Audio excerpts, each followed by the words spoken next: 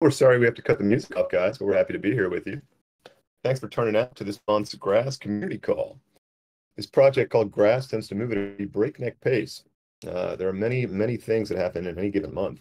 Kind of hard to keep track of how much goes on at any given time. So we like taking these opportunities to share it with you guys and keep you updated on what we've been up to. For today, what we'll be talking about. First, we're going to give you an update on recent growth in the network, some of the statistics on what Grass has seen in terms of our user base. Then, because that user base has expanded as quickly as it has, I think there's going to be a lot of people in here who are new, who weren't here for the last call, and maybe don't know as much about Grass as some of the rest of us do. So the founders are going to do a quick recap describing the basics of Grass and saying what it is and what we do. After that, we'll explain our mission and why we think this work is so important. You'll get some product updates on the future of Grass and some of the new developments going on with the product. Then we'll do a question and answer period, where some of the questions that you, the community, have asked us, we'll give you responses to those. And finally, our latest team member, Donna, will give you some details about an upcoming contest in which you can win exclusive Grass merchandise. Remember, Grass isn't just a network; it's a lifestyle. So this merch will come in handy in your daily life. But first of all, let's kick it off with intros. I'll pass it off to the founders, and you guys can say who you are and what you do. Hey everyone, I'm Andre. I'm one of the 3 co-founders of Grass, and I'll hand it off to Gordy and Michael. Thanks. Hey Andre. guys. Oh, go ahead. Michael, please. Yeah, Michael here. I lead the engineering team. Pass it off to Gordy here. Hey everyone. My name's Gordy. I lead everything on the growth and operations side of Wind and Grass.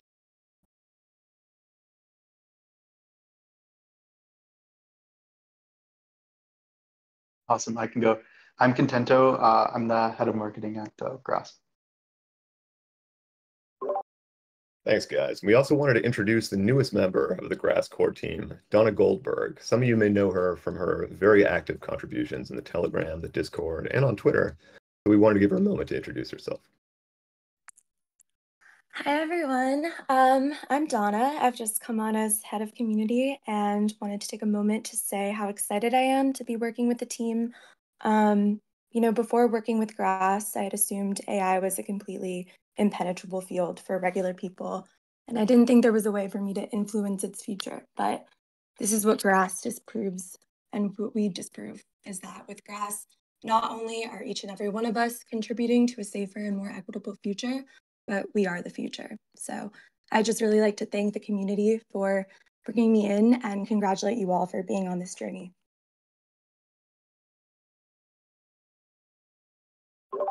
Thanks, Donna. I think we all feel that way. It's nice to see such a positive response in the chat. I'm glad you guys have welcomed her as warmly as we have. So we wanted to give you an update on what's been going on in the Grass ecosystem, the Grass network for the past month. March has been our biggest month ever. It's hard to wrap your head around, to be honest. We now have 1.8 million users on the Grass network, 1.8 million people running nodes on Grass. On one weekend in the month of March, 250,000 people joined the network. You have to take a step back and think about what that actually means. You hear numbers like 250,000, it's just an abstraction.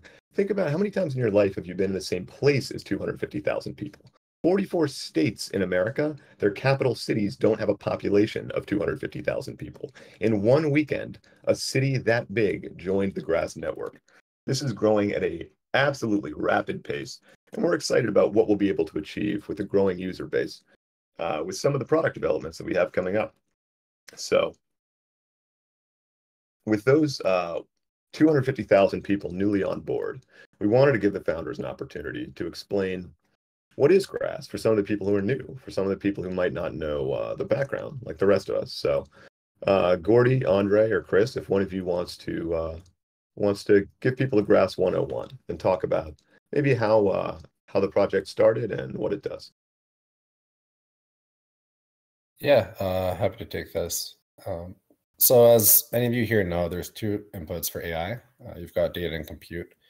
Grass is currently exclusively focused on the former, as access to data is becoming a moat in the development of new and differentiated AI models. It's hard to find an up-to-date training corpus, and even more difficult to find one that isn't significantly skewed towards a Western bias. As companies that host mounds of public web data begin realizing the value of their data, they're making their APIs unaffordable while they wait for a sufficient level of price discovery. Reddit's a great example of this, so is WordPress.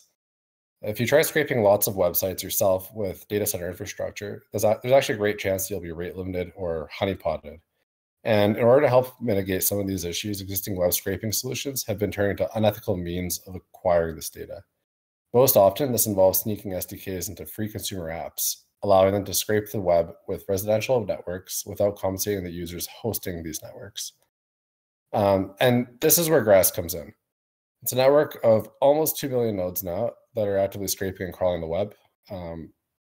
Doing things this way actually gives us two competitive advantages. The first one is parallelization, as the workload can be distributed across millions of edge nodes. And secondly, Grass nodes are indistinguishable from real residential traffic, as they're hosted on real user devices on real residential networks.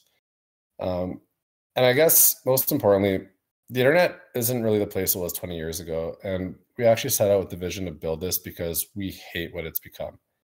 Right now, there's only a handful of companies in the world with the ability to access the internet at scale and build the best AI models.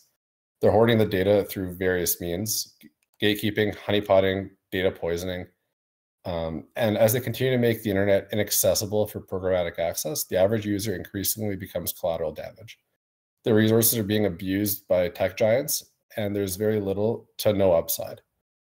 Part of our mission isn't just to empower AI developers who are resource constrained and competing with these tech giants, but also to give the average internet user the ability to take back a little bit of control and compensating them fairly and giving them some exposure to the upside of AI development. So one of the features we're building into the network, which is enabled by crypto, is actually data provenance. And if you think about the direction in which LLMs are progressing, it's really easy and kind of scary to draw parallels to how search engines operate. There'll be an ever-increasing incentive for bad actors to retroactively poison scrape data sets and introduce some levels of bias, which is really similar to SEO tactics that are employed by companies trying to amplify their reach on search engines. This is actually pretty terrifying in the case of LLMs because the impact of a 1 or 2% bias for a computer program that can pass the Turing test at scale could have a global impact, not just on the economy, but on things like political elections and wars. We're building Grass not just because we think it's a great idea for crypto protocol, which it is, but actually because we just don't want to live in a world in which it doesn't exist. Thanks, Andre.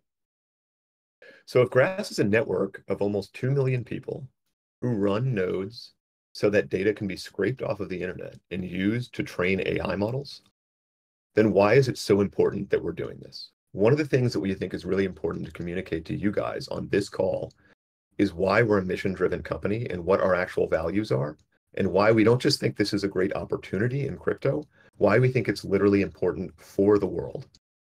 So two of the things that we see going on in the internet these days is that the development of AI is being almost entirely monopolized by the same big tech companies who kind of monopolized the development of the internet over the past 20 years.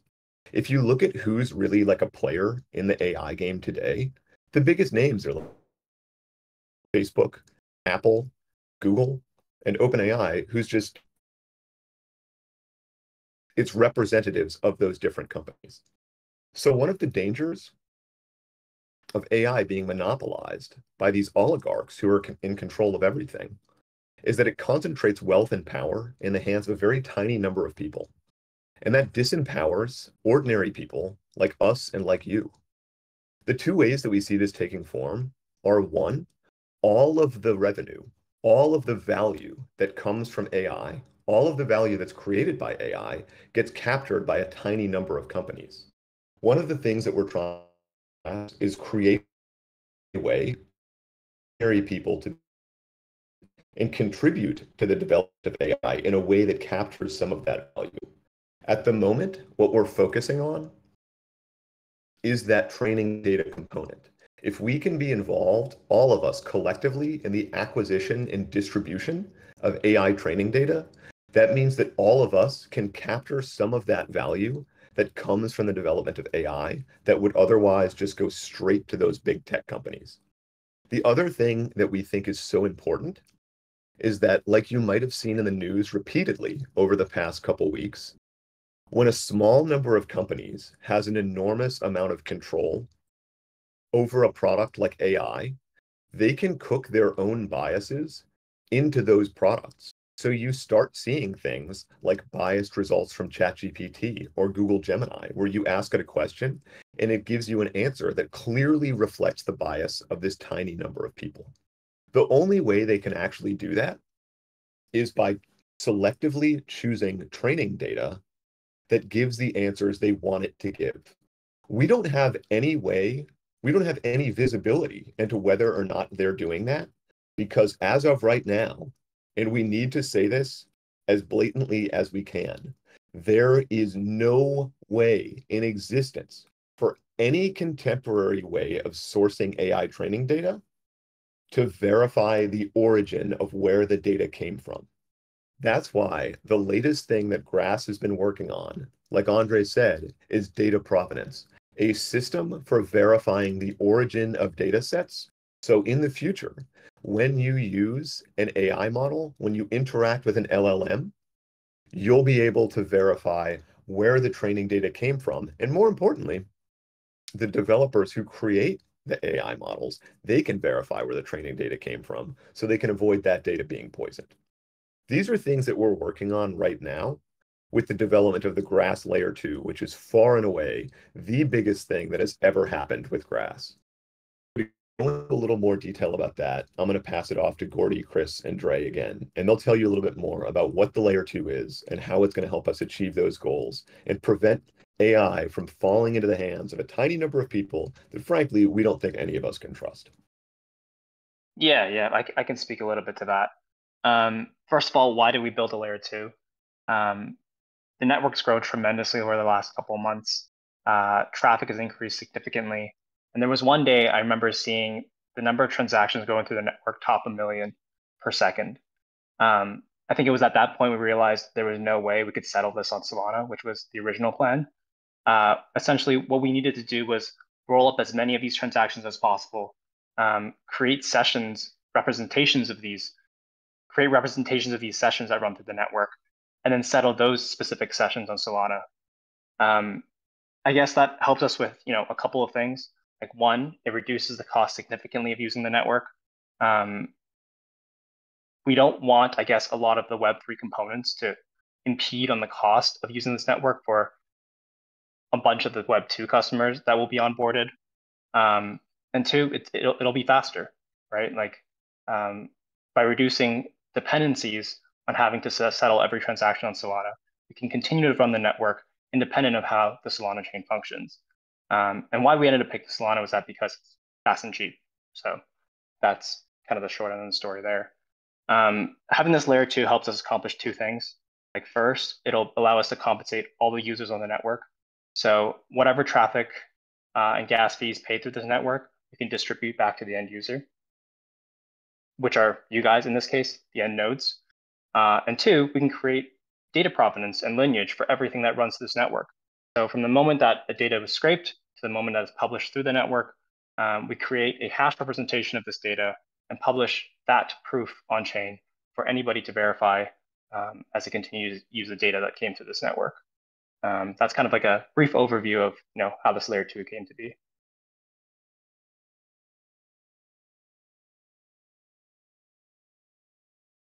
Beautiful, guys. Thanks for that, Michael. And now we're going to move on to some questions and answers. A few days ago, we asked the community to provide us with any questions that they might have about the future of Grass. And we selected a handful of them that we think are important, and we'll give you some insight into where we're going from here. So the three co-founders can just chime in whatever you give. So the first is, what are the steps that we're taking to monitor and address abusive activity on the network? Yeah. So obviously, as we've grown our network to 1.8 million users, there's another 7.5 million fake accounts that are eventually going to be zeroed out. We're taking a lot of different measures to catch these. It's actually a lot easier than people think. anything from using GraphML to find fake referral trees to monitoring certain patterns in networks actually makes it very simple to catch these within like 99% accuracy. That being said, I'll just take this opportunity to advise anyone against using products like Whales Market, especially in the context of grass, because of the measures that we're taking to stop a lot of these Sybil accounts. Thank you, Andre. This is a good one. I've seen a couple people ask this in the chat today, actually. Can we elaborate on the data labeling section of the dashboard? Yeah. So to date, participation in grass is actually super passive. All you have to do is add an extension or download the Saga app and start referring people. One thing we noticed is that our community is great. Everyone's super active, and we recognized that there's an opportunity to give everyone an even more active way of participating, contributing to AI models, and just using the application. And not only did we notice this, but we've also received a ton of inbound demand from fairly large AI foundations asking us, hey, you guys have a pretty large user base. Everyone seems fairly data adjacent or interested in AI data. What if we gave you tons of things like images or example prompts and responses for people to go in and actually start labeling these data sets? This is super important actually when you're training AI models on synthetic data, or even aligning an AI model, and for that matter, because when you feed synthetic data back into an LLM, there's a tendency for error to just start propagating, unless there's a certain level of human feedback for that reinforcement learning. So soon on the Grass dashboard, you'll actually be able to start clicking on images and labeling them, or evaluating prompt responses and things like that. One of the really exciting things about our user base is that it's actually global. So this will probably be available in many different languages, not just in English. That is exciting. As we said earlier, I think one of the things that we're trying to do in the long term is just look for more and more ways that we can get ordinary people involved at different levels of the AI development pipeline. So that just seems like one more way to me that people can get involved besides just passively running a node. The last may have a very, very significant infrastructure upgrade. We migrated to a new backend infrastructure that can take significantly more load than the one we were using before. So we now have 1.8 million users. The question is, with this new infrastructure in place, what is a rough ballpark of the number of users that we could conceivably scale to in the future? Yep, I can take this one. So before this infrastructure upgrade, we had about 2 million active connections at any given moment. I think that was causing a lot of strain on the back end. A couple days after the infrastructure upgrade, that number jumped to 9. So I think, and at this moment, it continues to scale horizontally without any issues. Basically with this new design, we can keep going horizontally. 100 million should not be a problem. But as we hit those numbers, we'll have to reassess and upgrade as needed. But this new design should be a lot more robust and free of bugs than what was previously there. Some of you might have noticed, points are currently backlogged in terms of calculations. We're adding a fix to that as we speak. The missing points for the 27th, that was the day of the migration. We'll have something to compensate users for that have been around, since then, and see a big missing bar on the day of the 27th. Yeah. 100 million should not be a problem. We're not telling you guys to meme it, but if you want to meme it, 100 million should not be a problem. So I think that's all we have to tell you for today, except for one last thing. Donna is going to announce the details of our upcoming Touch Grass Challenge, where you can participate on social media for a chance to win exclusive grass merchandise. She's going to do that on a separate call, which will begin at noon on this exact stage. So we're going to cut to an intermission now. We want to thank all of you guys for coming out and listening. And stick around because at 12 o'clock Eastern time, you're going to hear some details about how you can win grass merch. Thanks, everybody.